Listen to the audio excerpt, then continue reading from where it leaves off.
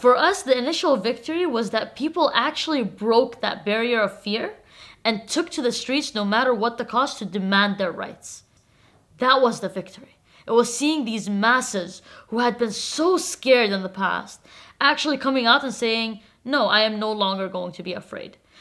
Yes, I might be afraid because I know what might happen to me, but I will tread on that fear and I will take to the streets anyway.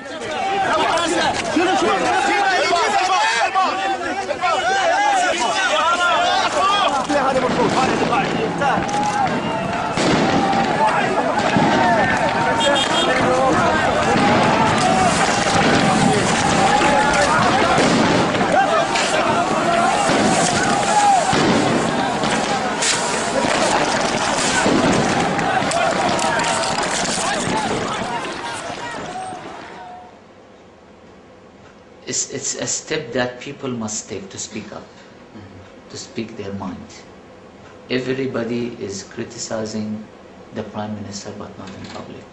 So we thought if we took that step, the people will start speaking about what they know. My father basically changed that culture. He came out in a local seminar and called the Prime Minister out by name and said that he was responsible for this corruption and mess in the country.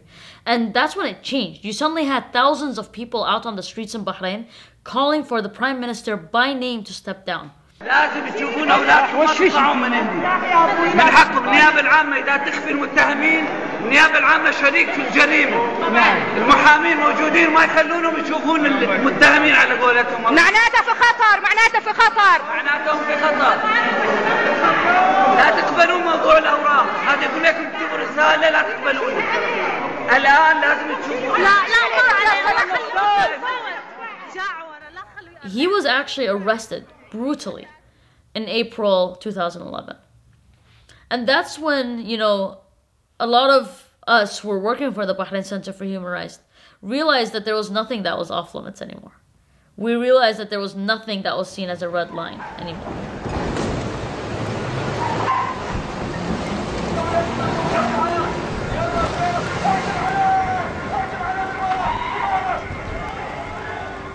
Bahrain, because of its geopolitical importance, as human rights defenders, it is so much more difficult for us to get an international response to the human rights violations in Bahrain. Well, since the beginning of the year, my house been attacked several times by the security institution, security apparatus, where Frontline came out with the idea of fixing a camera, monitoring camera in my house. And the security institution are not aware that I have those cameras. In the video, I came to know that was it, and here, I think now. In the video, you will see a tear gas coming while people are standing here. The boy just moved, and it was behind him here, like that, and it hit this part. And still, I would consider myself the most protected guy because of my international affiliation, because working with many human rights groups. So you could imagine normal people, how they're facing, how they've been treated here.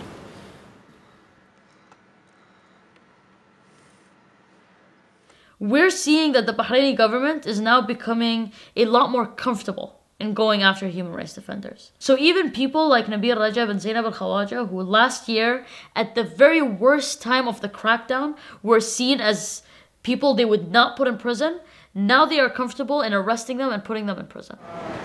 And I would expect they are outside my house now, monitoring and seeing if I go out or not. And I think it's because of the tweets I made past few days, criticizing the king and the prime minister. I will not go. I will not go. I will stay here till they come. This complication that we have to face, that our government, those dictators in this part of the world, are influential because of the money, because of the wealth, because of the interest of the Western government, especially the United States, because of the arms sale. We have to pay higher price than what normally people pay for freedom and democracy.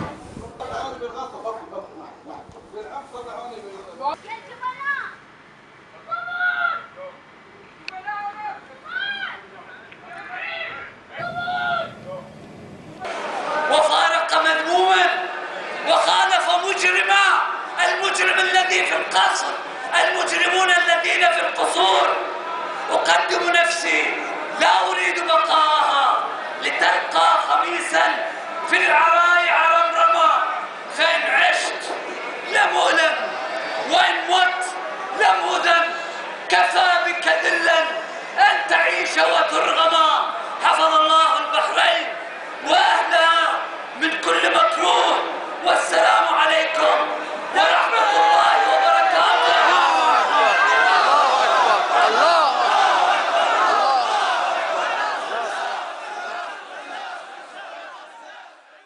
Abdul Hadi al-Khwaja, who was severely tortured, subjected to a trial, went on 110 days of hunger strike.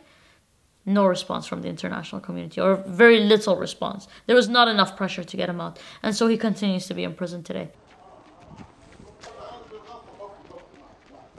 Nabil Rajab was arrested on the 5th of May 2012, and he was put in prison for 3 weeks. No response internationally from governments. And then he was rearrested in the beginning of June this month, and he continues to be in prison today.